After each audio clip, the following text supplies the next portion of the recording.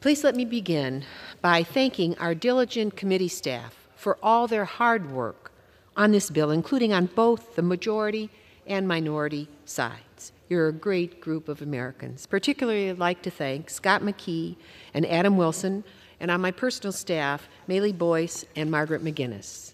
I also wish to thank Representative Derek Kilmer for his diligent and honorable public service as we present what will be his last bill. Derek has been a stalwart, serious, and exemplary member of our Energy and Water Subcommittee for many years, and his sincere dedication and constant commitment has improved our nation for today and the tomorrows to come. We will miss him greatly. We all know he will find a way to keep fighting for a more perfect and greater union, and we thank him for his public service, his meritorious efforts to meet the needs of the American people. Energy and water undergird America's way of life. They are not optional. They are essential to sustaining life itself. Our nation is projected to grow to 400 million people by 2050, 3 times more people than following World War II. Our bill must catch up to the future, not backpedal. Sadly, this Republican energy and water bill does not meet our nation's imperative for the future.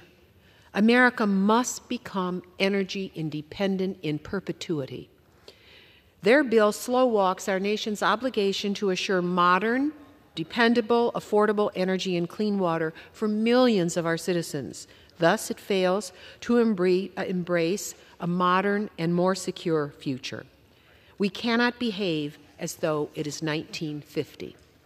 This energy and water bill cuts $1.5 billion, or 43%, from the Department of Energy's energy efficiency and renewable energy programs. They are essential to meeting our nation's new challenges due to weather-related disasters, as we witness home and commercial business insurance rates rising all across our country. This bill revokes $8 billion from the Department of Energy's loan programs. A cut of this size would immediately constrict the Department of Energy's ability to spur American manufacturing and innovation in this new climate age. The bill also slashes the Weatherization Assistance Program, resulting in approximately 54,000 fewer low-income homes receiving weatherization services across our country. And let me be clear, the cuts in this bill will absolutely jeopardize innovation to achieve American energy independence and security. These cuts will hurt, and these cuts will increase energy costs for millions of our fellow citizens, including families and seniors struggling to make ends meet. This bill pushes our nation backwards. While our nation has made great strides toward energy independence after half a century of effort, we have not reached home plate and scored on U.S. energy independence in perpetuity. For example, the United States is fulfilling more of its crude oil needs with domestic supplies than ever before. Thankfully, U.S. net crude oil imports are at the lowest they've been since 1972. Let Russia keep its own oil. While decreased reliance on imports should give the U.S. more control over prices, consumers are not seeing the full benefits in the price they pay at the pump. With an adversarial Russia weaponizing energy to destabilize global markets, it is clear that America needs more energy innovation and diversification to reduce our dependence on any form of imported foreign energy supplies. Further, we must not cede our solar and chip future to China. We know China is more than willing to dump product and components to wipe out our domestic industries, and we've witnessed this.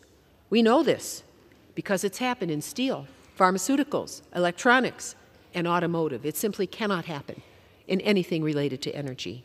In this new century, marked by extreme weather events and increasing natural disasters, this bill endangers efforts to address the climate crisis. During 2023, there were 28 separate billion-dollar weather and climate disasters in this country. In 2024, we're already witnessing an escalation of events. Heat waves across America. It's 115 degrees in Phoenix today as I talk. Major flooding throughout the Midwest. Wildfires burning in the West earlier than ever. and the most intense hurricane to form in the Atlantic so early in the year.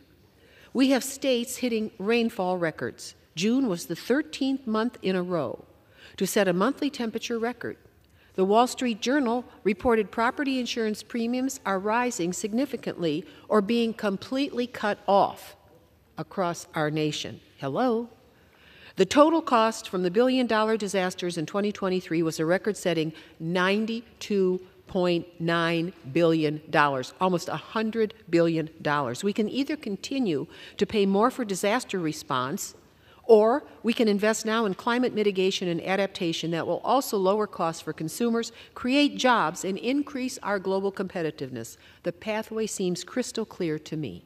Thus, I oppose the Republicans' cuts to vital energy and climate programs. Shortchanging these advances pushes our nation backwards, slow-walking energy innovation, failing to modernize our nation's electric grids, failing to advance innovation relative to our global competitors in materials and manufacturing, and failing to build domestic end-to-end supply chains for jobs in the new energy economy, American jobs.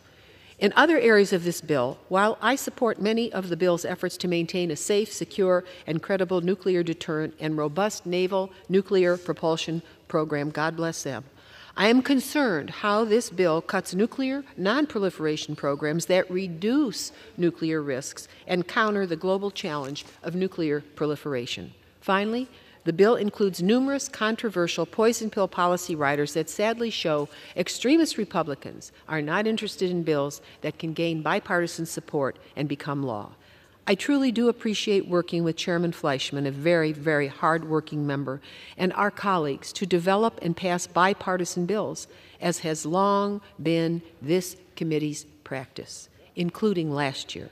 I am saddened that this vital subcommittee is being steered to return to a partisan process for this fiscal year 2025 House bill. Americans all witnessed how chaos and extremism played out last year, and we all fully should know a bipartisan compromise is the only avenue to finalize these bills. Americans expect us to negotiate our differences, work together across the aisle, and do our jobs to find the big middle. America's future relies on the new age frontiers of energy and water. America can and must do better, and I urge my colleagues to oppose this bill. I reserve the balance of my time. Thank you.